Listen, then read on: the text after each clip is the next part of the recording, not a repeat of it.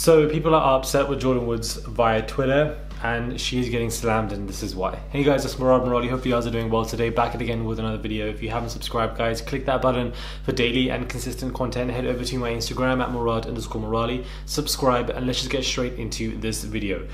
Quick fire intro. Jordyn Woods OnlyFans, it's related to this, and people are really upset about it. Now, of course, there are Twitter accounts, forums everywhere that are showcasing their celebrities OnlyFans and what they put up here and there. Although you're not meant to really be doing that, they have all that stuff there.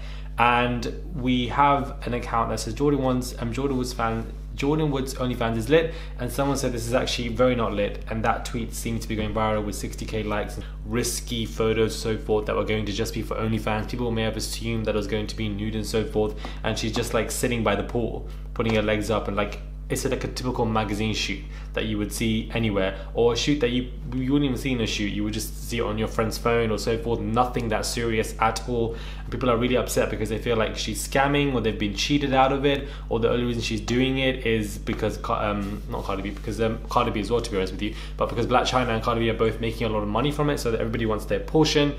Now, if you break this down, yes, I can see their frustration in this side of it, that yes, you know, you're posting casual pictures of yourself, nothing related to what people thought you were, or that you said you kind of were. We feel like we've been cheated and scammed, but also OnlyFans is not synonymous with just doing nude related stuff. You can even do cooking. You could do anything. What I'm doing on here, I could even do on OnlyFans if I wanted to.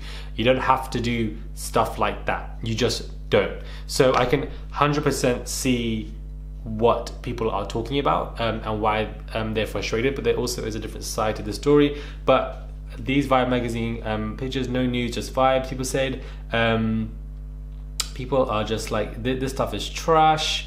It baffles me that celebrities are doing this. No disrespect to the ladies who don't want to show off their stuff, but I'd be down if I pay $20 to see something I can see on the gram. This is what I'm saying. Like, I don't think she's doing anything wrong in it, to be honest with you, because you don't have to be a certain person on OnlyFans. This is not what it's for. It's for different demographics, different people. To be honest with you, so like, I think people are just doing the most.